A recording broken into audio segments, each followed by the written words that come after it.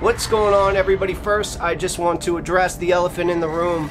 President Trump was just shot. It looks like he was shot in the ear, and I wasn't going to release this story until I knew if he was okay or not, but they did say that he is okay, and that is the only reason that I am still dropping this story tonight.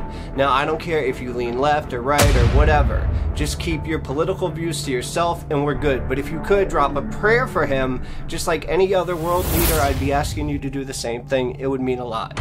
But welcome back to Mystery Files, and today I have a great story for you. And tomorrow I will be actually uploading another story, so that means this weekend you get 2 stories. But for today you have this story, and I hope you really enjoy it. And please, it seems like YouTube only cares about likes. It doesn't care about subscribers or shares or anything else. So please just make sure to like this video, and let's get this up to 60 likes. And if we get the next 4 videos up to 60 likes in a row, I will start uploading twice a week. Isn't that a reason enough just to hit it right now? But without any further ado, as of now, it's time to slip into a mind that's not our own. Let's go.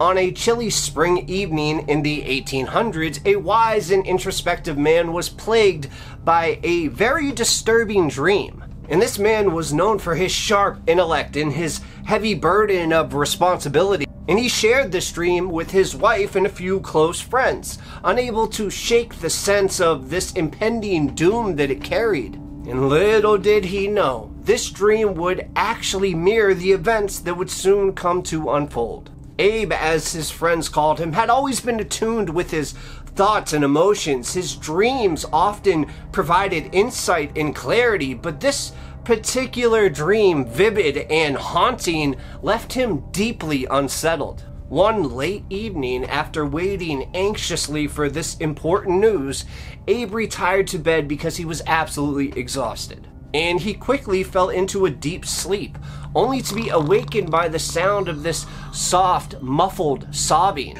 And the mournful cries seemed to come from him all around, echoing through the empty corridors of his home. So at this point, he is alarmed and puzzled, so he arises from his bed and he began to wander around through the dimly lit rooms. Because remember, in the 1800s, there wasn't electricity, well, not like there is today.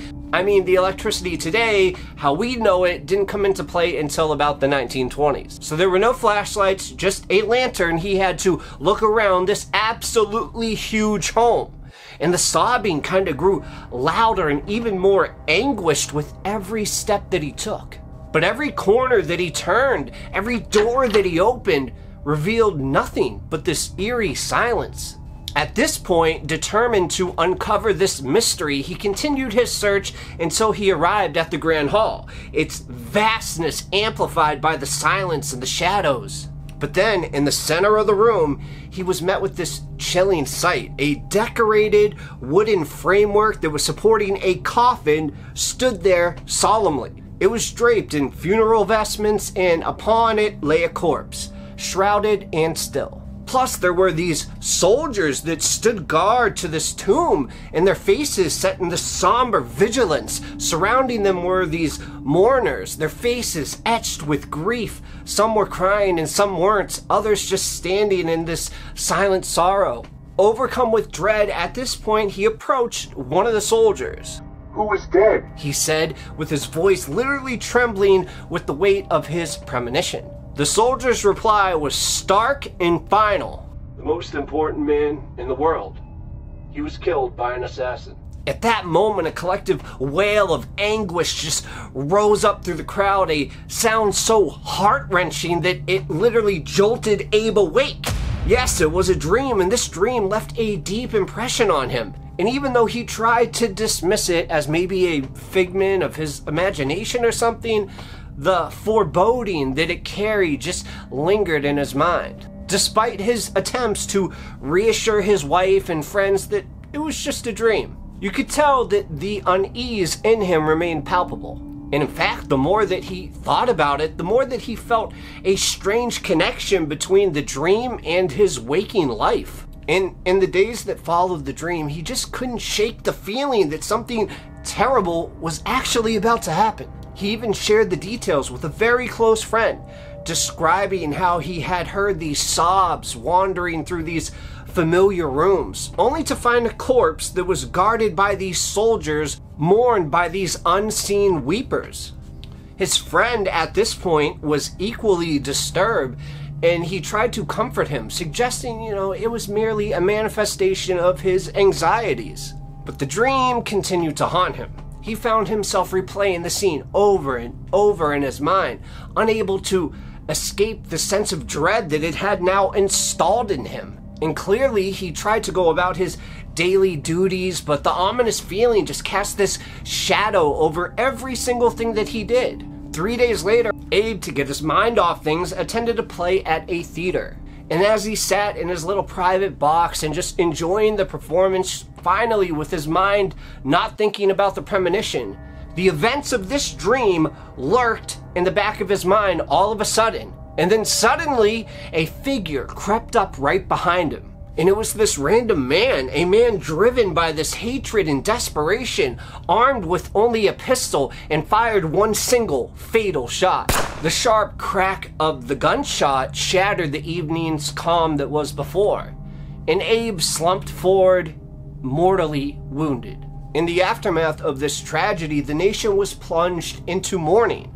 The dream that so vividly haunted Abe in his final days had become a chilling reality. His body was then placed in a coffin and brought back to the very room that he had seen in his sleep, the East Room of the White House. There, surrounded by guards, soldiers, and mourners, just as in his dream, the 16th President of the United States, Abraham Lincoln, lay in state.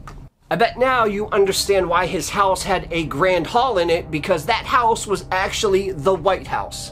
And the theater he was at was Ford Theater. And the man that shot him in the back of the head, his name was John Wilkes Booth. And when troops from the New York Cavalry finally located him, he was in this barn in Northern Virginia during the early morning on April 26, 1985.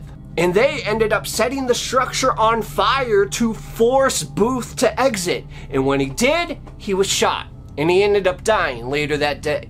The premonition that Abraham Lincoln had experienced had eerily foretold the tragic end that awaited him. His dream, once dismissed as this unsettling vision, became a haunting testament to the mysterious interplay between dreams and reality and destiny.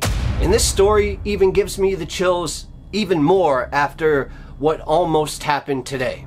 So, make sure to like this video and turn on all your notifications so when the next story tomorrow comes out, you get notified. But that's all I got for you guys. But if you're still itching for another story of the mysterious, twisted, or the paranormal, click right over here because, like always, I got you. That's all I got for you guys. Cheers.